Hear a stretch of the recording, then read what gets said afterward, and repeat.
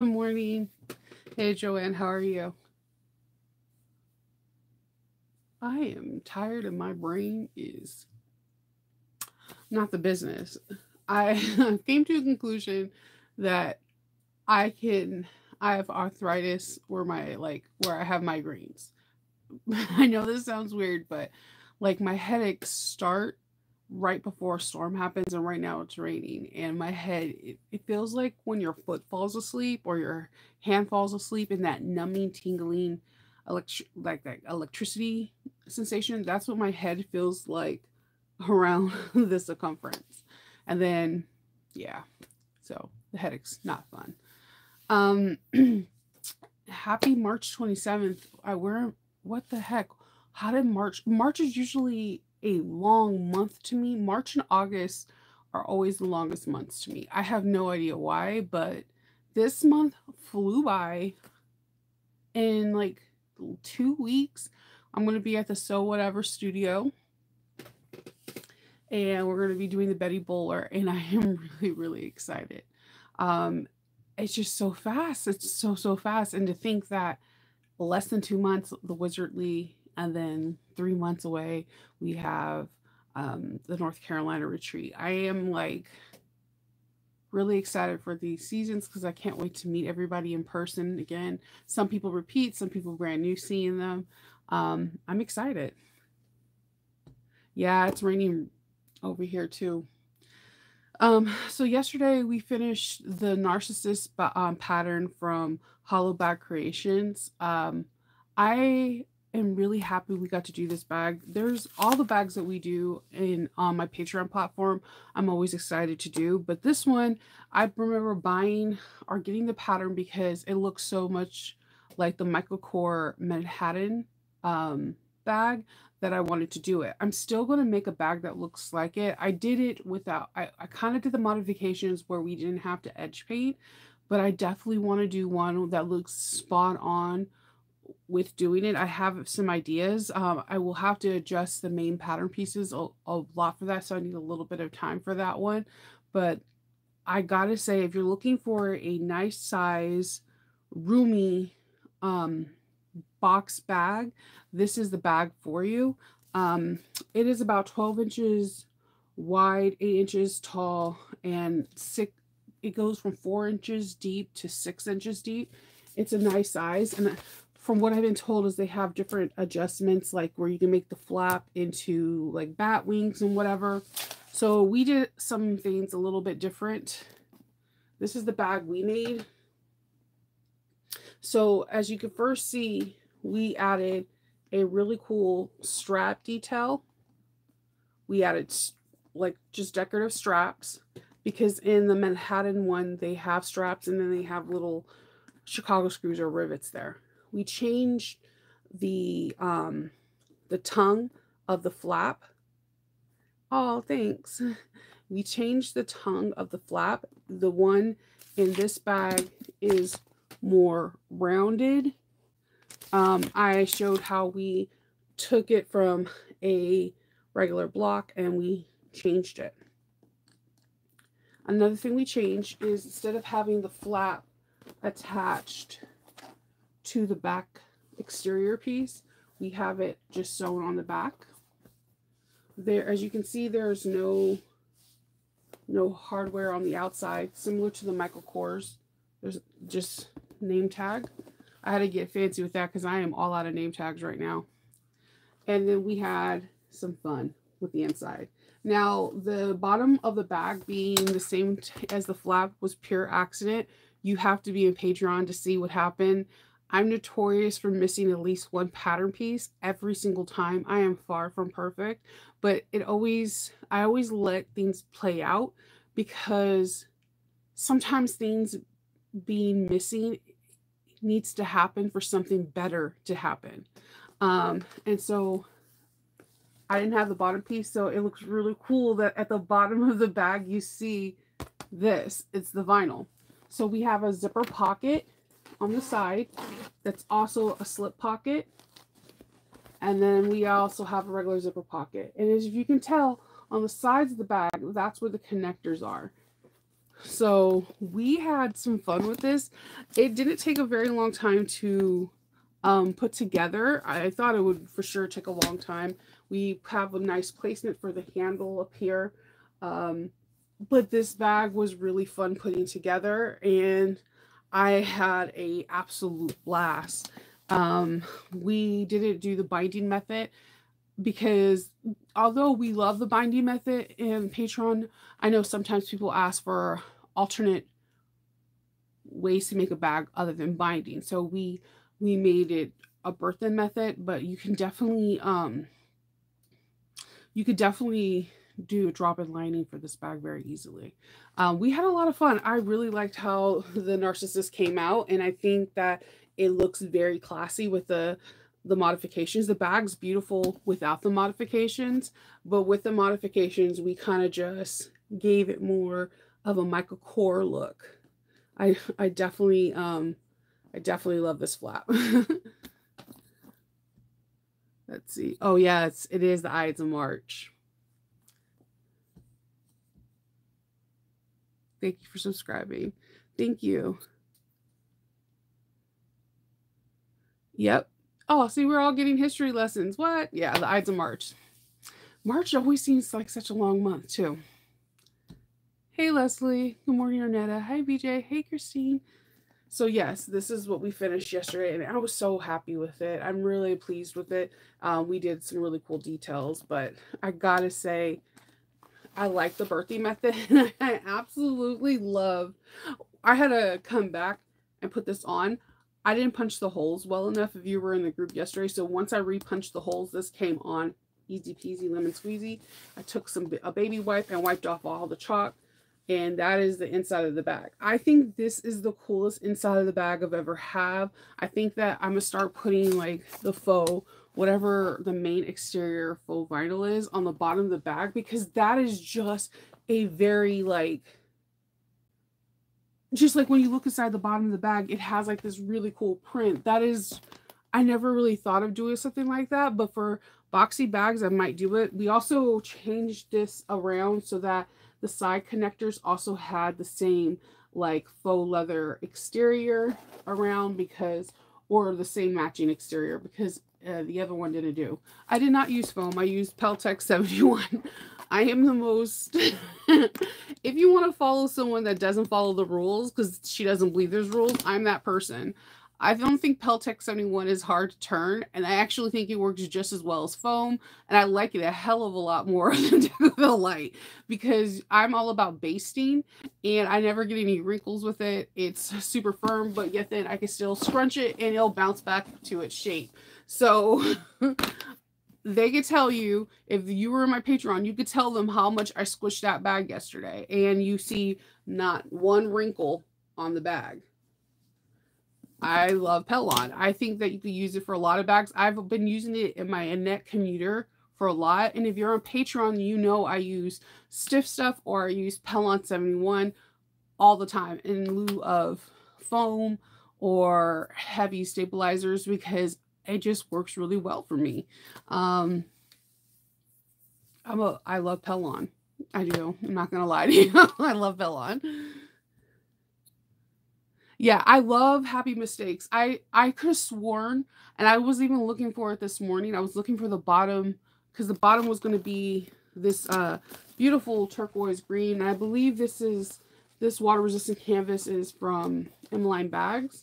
I was looking for it. I was like, where is it? I want it like it's just like a pop of color, because this is Doctor Who's name in his language, and I want it just like a pop of color. So I picked the green, and I was like, it's going to look so pretty. But then when we went to putting together, constructing the lining, all of a sudden it's missing. I had enough of the exterior, so I decided to put it on the bottom of the bag. So whoever gets this bag and who loves Doctor Who, I hope they appreciate all the little details that went into this bag. My favorite thing is also just like how we connected the straps to the flap. We did a lot. When I look at this bag, we did a lot more modifications than we normally do. I try to usually only have 2 to 3 modifications so it's not overwhelming, but the flap alone has like 3 details that we did on it. So we did quite a few.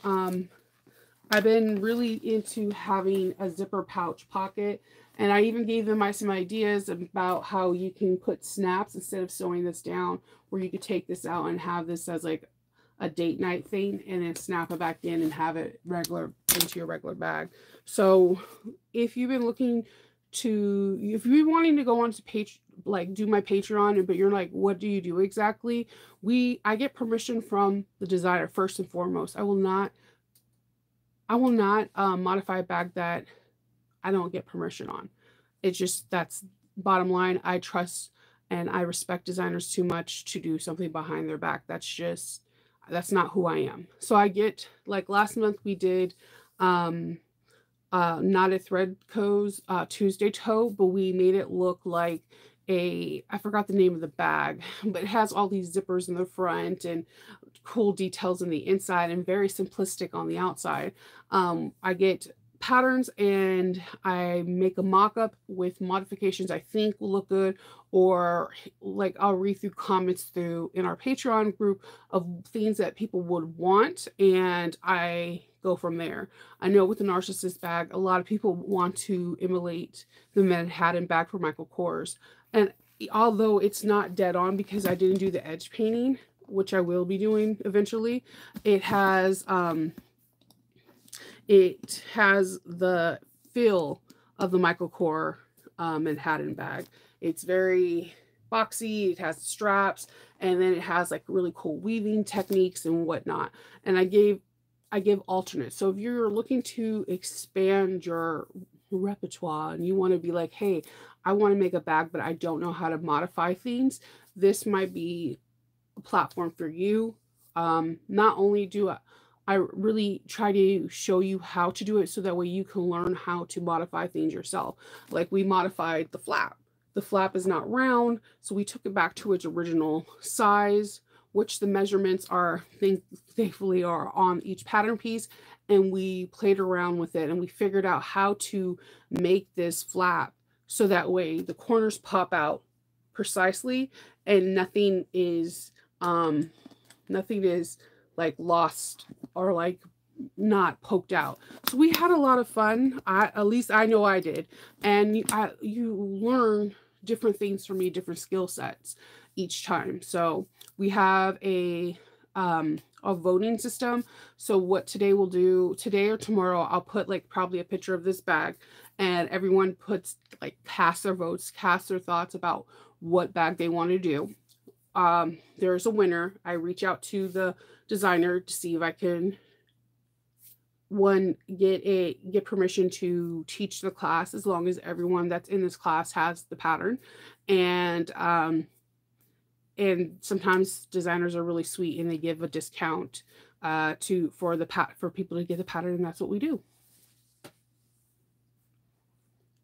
Whoa, a portable walking foot machine for $75. That is awesome. Those machines look so cool. So cool. I seen somebody make shoes with them, with one, like with Converse or something. It was really cool. Good morning, Margie.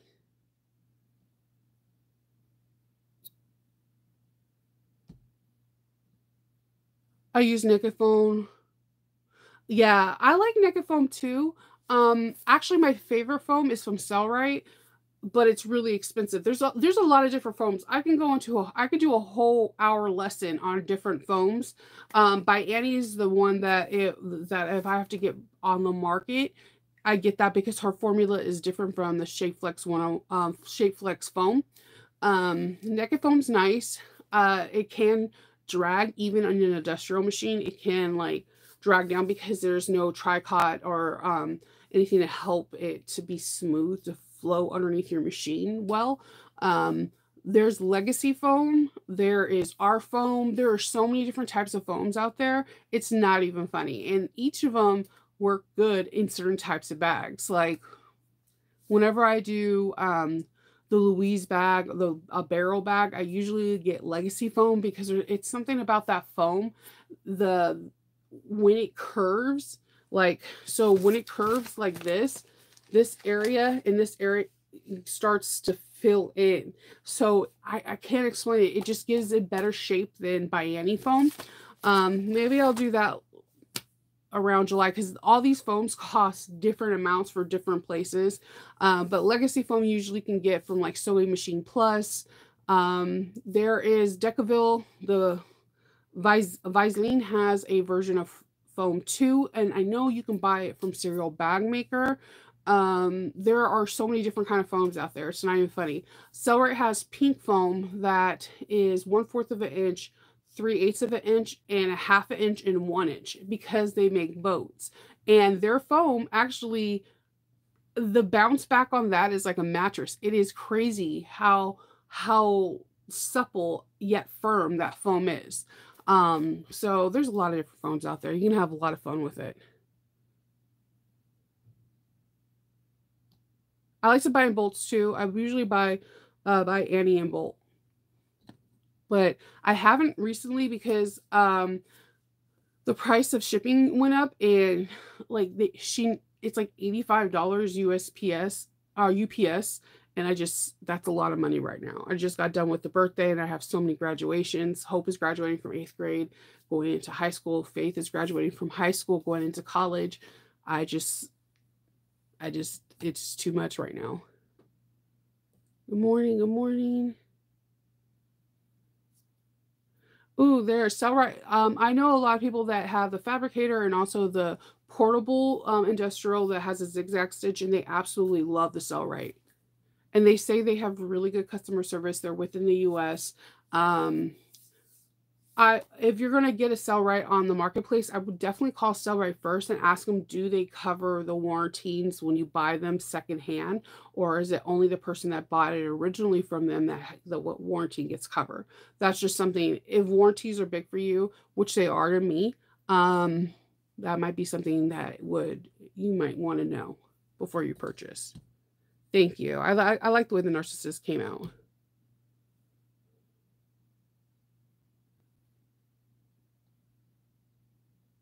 Let's see. Yeah, you could put spray adhesive on it. You also can also buy Tricot um, that has adhesive on the back, and you can like kind of like make your own version of Shape Flex 101. Yeah, the shipping is really really high. I like the pill and stick foam only when I'm doing a drop-in lining, nothing that I have to birth.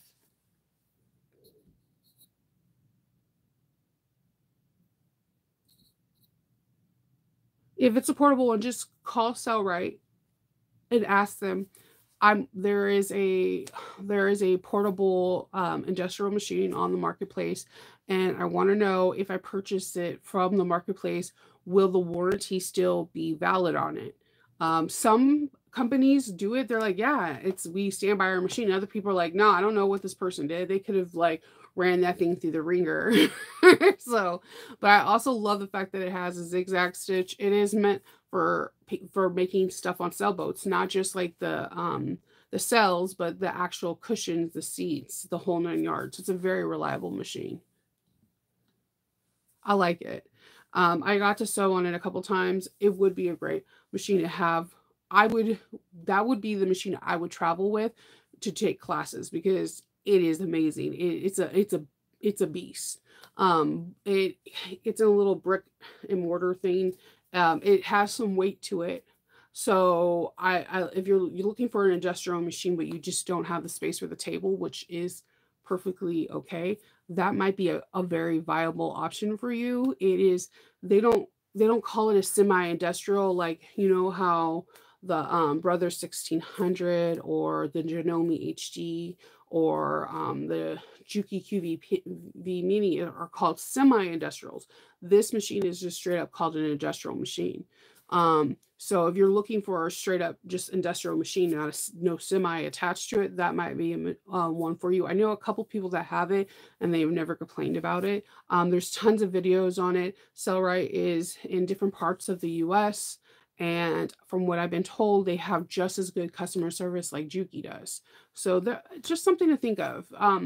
Sometimes I think when you watch videos, one of the reasons why I don't go off and be like, yes, I got these scissors from Kai or this pin from Bic or whatever, is because sometimes I think people want what they see you have because they think they can achieve the same thing that you're doing.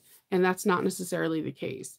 When I bought my industrial machine, I want I wanted a certain industrial machine, but the more I talked to Steve from Sewing Gold, um, the more I realized the 1541S is perfect for me. One, I'm clumsy and I have jammed this that this industrial machine more than I want to admit.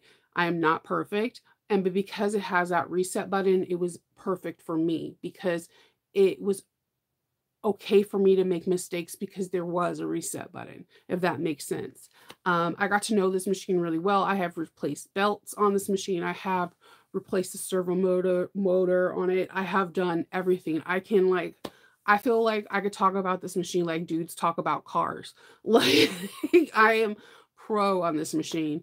Then the 5550 is the same as the Juki QVP Mini, kind of the Janome HD. It could do a lot of different things with just different plates. Like there's a heavy plate and a light plate. And I got to explore a lot, again, working with Steve from Sewing Gold and messing around with it. That has become one of the machines I do the most tutorials on.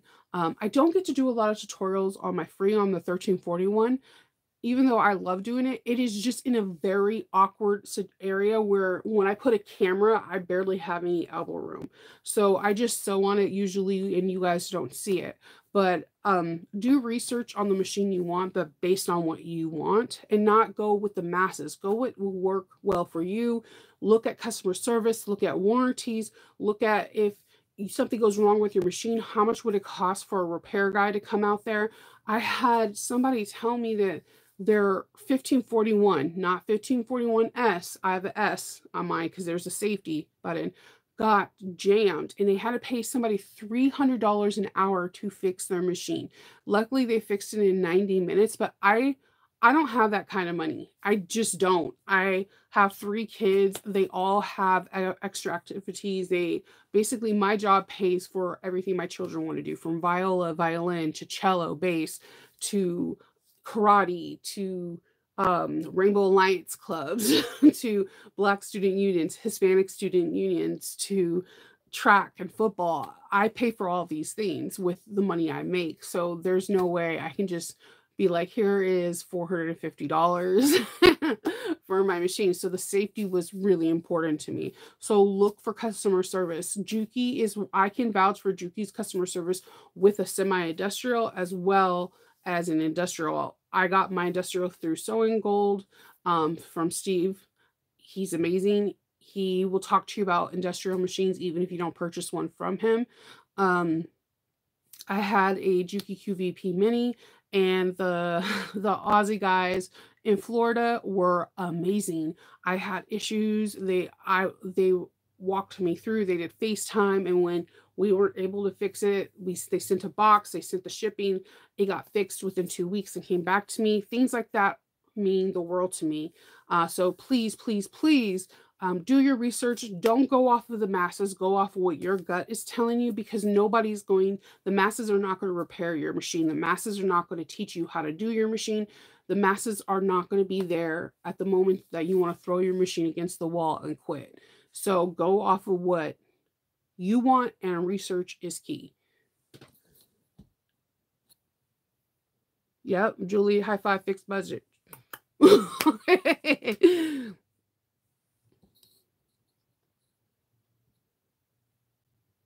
Yeah, headliner foam. Yeah, I usually like, okay, so you can get like tricot cotton webbing or the stretch webbing. and it's adhesive on the thing, and you can make your own flex foam, and it's actually cheaper than getting flex foam.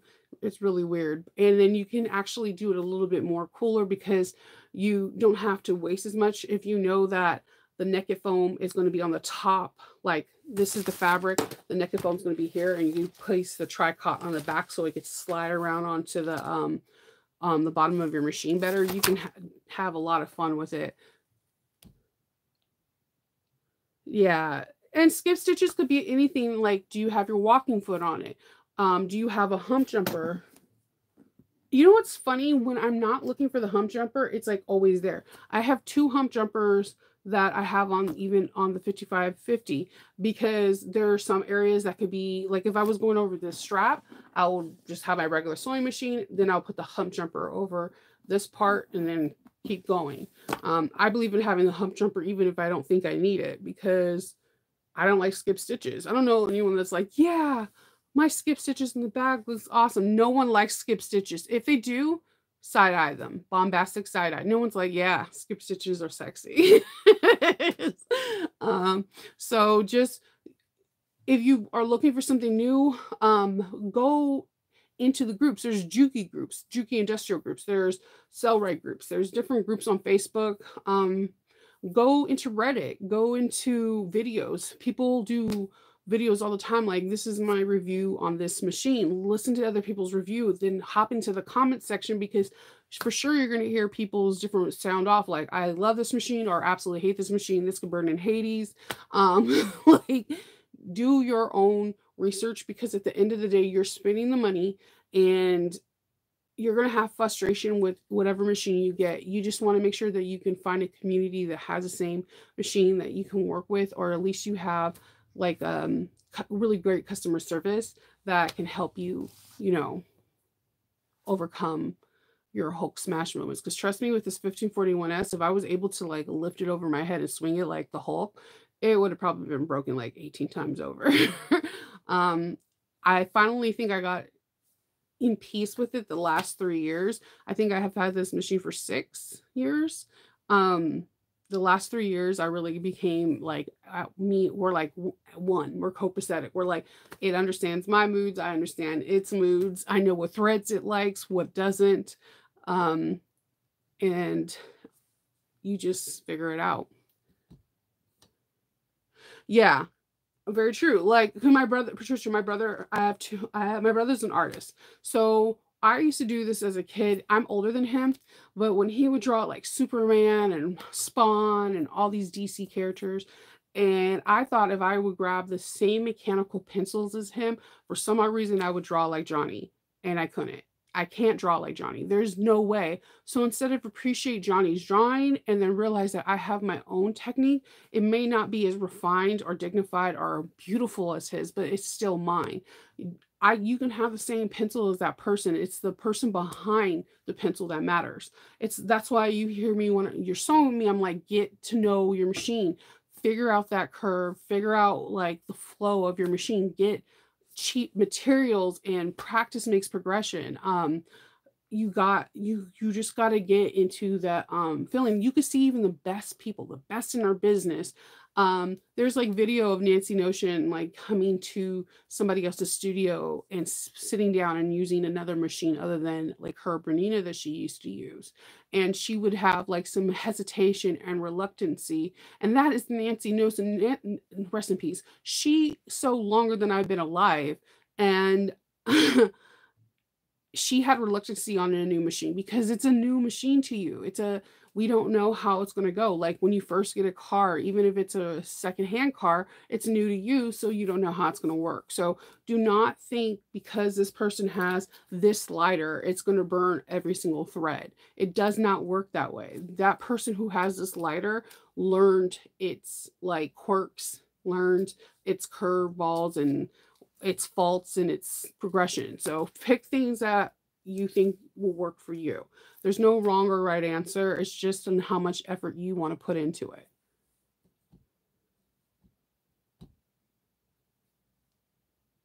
Yeah.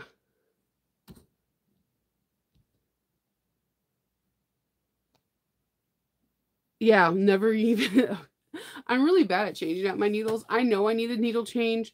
Like I'm supposed to change for me, honestly, I know I need to change my needle every day because your needles only are supposed to sew for 8 to 10 hours. And that to me is within a day. I sew about that long or every 1 to 2 projects. So change your needles a lot.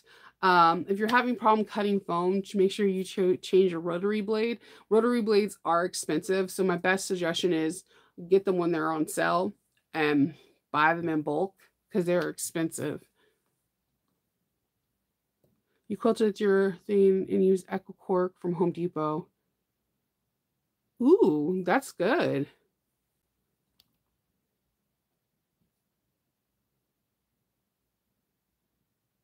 I could do a foam theme, Diana. Yeah. I could definitely do foam. I use I use the sticker foam for putting down tile for my when I do drop-in linings. No one ever believes me. It's really hella cheap. It is so cheap. And I've never had an issue with it coming off or anything, but if it's good enough for the ground and it's not lifting up off the ground, then it's going to be pretty good for a bag. And it's light. I try to have lighter foams because I get shoulder fatigue and I don't like the bag weighing a lot. That's the reason why I like foam. That's the reason why I like Peltex too. Peltex weighs significantly less than Pellon. Not Pellon, but Decaville Light and Decaville Heavy. Those two things weigh a lot.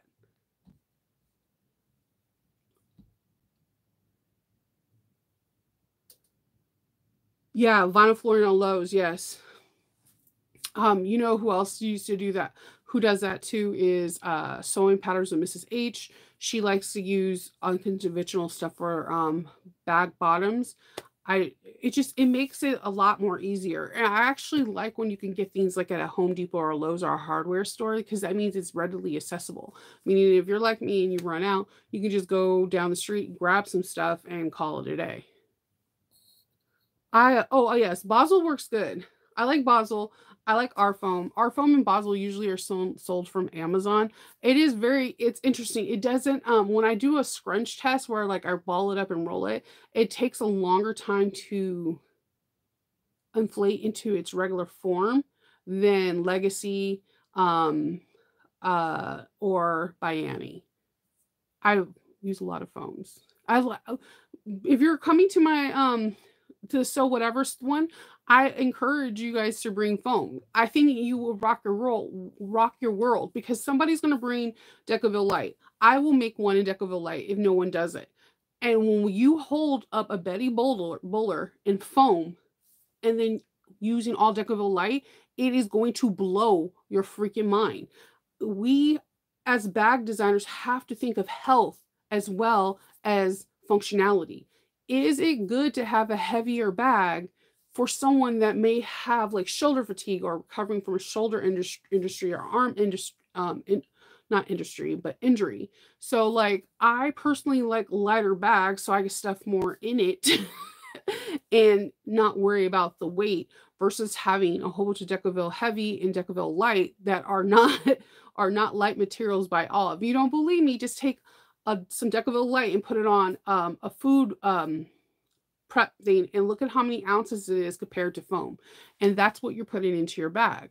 There's a reason why I'm redoing the swoon patterns and like updating them is because Alicia always used foam, and there's a good reason why.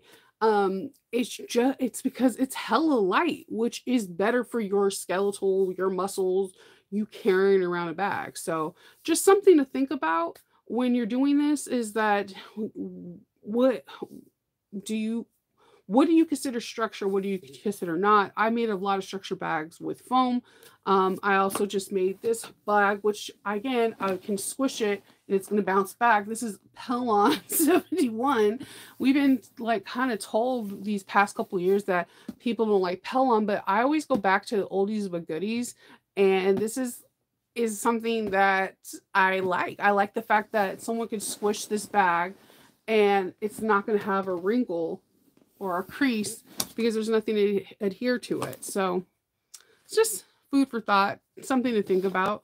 I definitely will do a update to my interfacing soon. I just have to collect different interfacings, and it can get really expensive.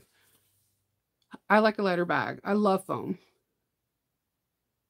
Okay. Yes. Oh, you met the Basel dude? Lynette. See, this is okay. So whoever is going to North Carolina, Julie, you're lucky. Lynette is like a wealth of knowledge. You guys, like, if you go to the class, you need to just have a tete-a-tete with Lynette. Lynette is like a wealth of knowledge that every time she tells me something, it makes me want to like wag my tail like a puppy, because she just knows so much about so many things. And it's just, I feel so honored that I can call her a friend because she knows so much. It's like I'm constantly getting educated, and it, like, learning about new things makes me excited. I know I'm a nerd. So, but the fact, I'm gonna have to pick your brain. Jim Basel foam is amazing. It just takes a little longer to release back to its natural state. And that's the best way I can explain it. By Annie's foam formula is a little bit different than everybody else's out there. It bounces back immediately. It kind of reminds me like a mattress. It's really cool. No, I didn't use any rosemary. I had no spray adhesive. I machine based the people on Patreon scene. No. The thing is, you can machine base and then take out the stitches. Do a loose, like a 6 or 7 or whatever, a loose basting, and then when you get the pieces all together, you can cut out or remove the basting stitch and then trim away all the excess that's in your seam allowance. So it's just a little bit more work, but it's worth it.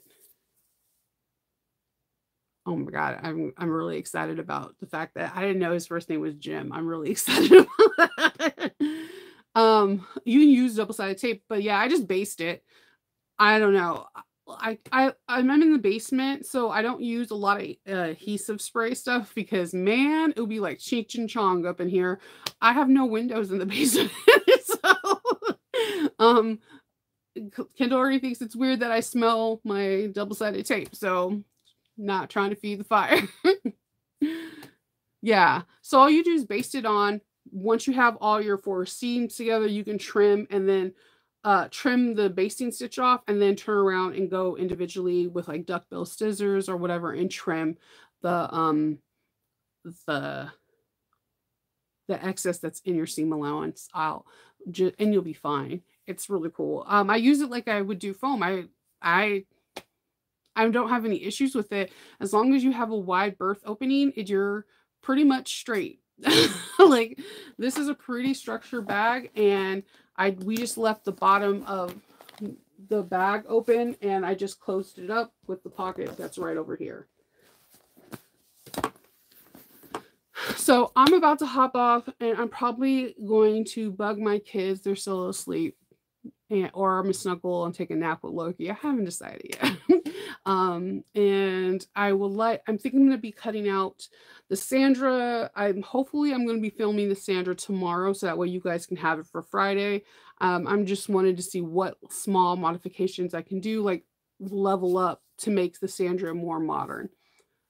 So it doesn't have an order. Okay, I might have to try a 505. Because what I would do is like spray stuff inside the trash can, but yeah, the smell still goes in the basement like for a while till I get a fan down here.